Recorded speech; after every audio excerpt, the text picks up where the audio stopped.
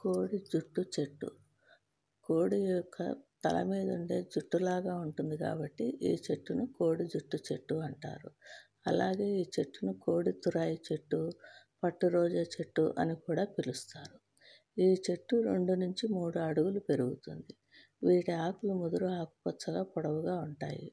ఈ కోడి తురాయి చెట్టును కుండీలలో పెంచుకోవచ్చు.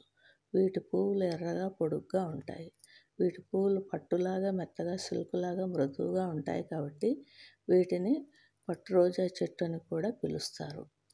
వీటి విత్తనాలు చిన్నగా నలుపు రంగు కలిగి మెరుస్తూ ఉంటాయి. ఈ చెట్టు నిత్యము పుష్పించే మొక్క. ఈ చెట్టును విజయానికి, సంపదకు ప్రతిరూపంగా భావిస్తారు. ఈ చెట్టు పచ్చగా ఎక్కువ పూలు పూస్తే ఇంట లక్ష్మీదేవి కొలువై ఉంటుంది అని అంటారు.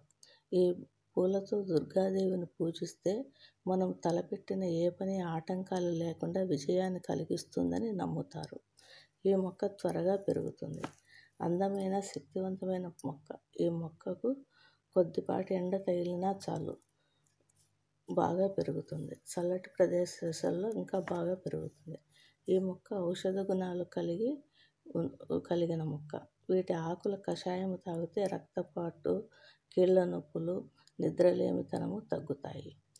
ఈ మొక్కను పెంచుకోవడం వలన ఈగలు, దోమలు లాంటి వాటిని ఈ మొక్క యొక్క సువాసన వలన ఇంట్లోకి రాకుండా చేస్తుంది.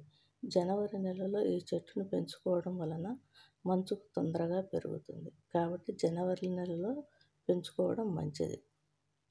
ఈ మొక్కను పంట పొలాల గట్ల మీద పెంచుతారు. ఎందుకంటే ఈ పొలాల మీద మొక్కను పెంచడం వలన పంట బాగా పండుతుందని నమ్ముతారు. ఇవి పట్టు రోజా మొక్క యొక్క విశేషాలు.